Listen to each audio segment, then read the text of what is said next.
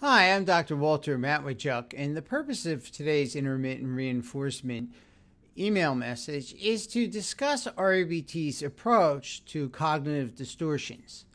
Many cognitive behavioral therapists will help people look at the automatic thoughts that they have about reality and help them examine the evidence as to whether these thoughts are distorted or not.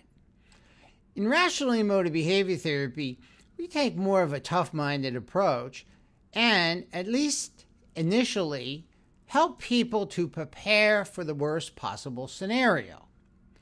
This allows us to examine the underlying rigid and extreme attitudes that give people a bias towards negative predictions and will, in the end, provide a longer-lasting fix to their problems.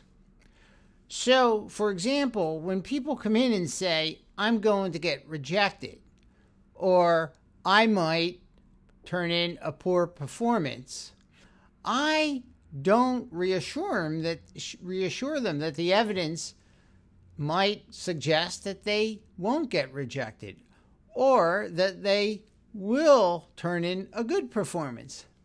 Instead, I go along with their assumption and examine the underlying attitudes that they must not be rejected, that it would be unbearable if they were, that they must perform well, and it would be awful if they didn't.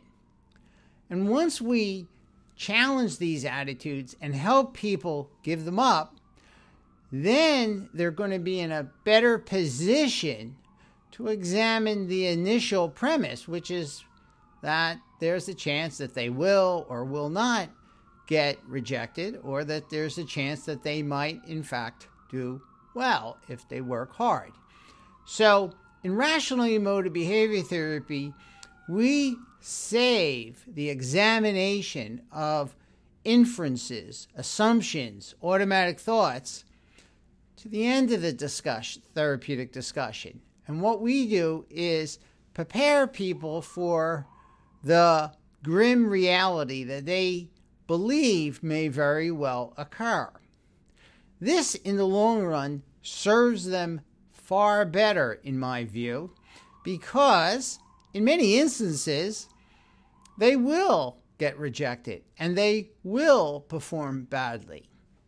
And so, the rational approach is to help people accept themselves and accept rejection and accept at least that they're going to sometimes perform badly and that it's not the bloody end of the world.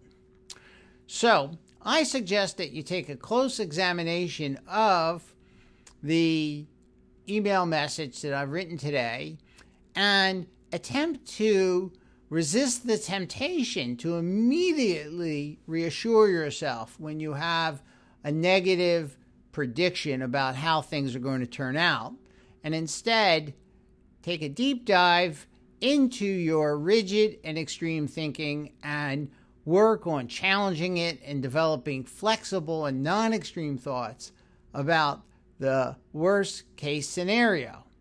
And then once you've convinced yourself that you could tolerate that worst case scenario, then you'll be in a better position to estimate the probability of the worst case scenario happening, and that too will help you.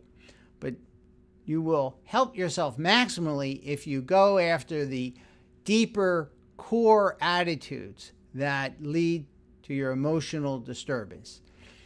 I would also like to remind you that every Saturday I hold the Rational Emotive Behavioral Conversation Hour when I discuss with a volunteer a real problem.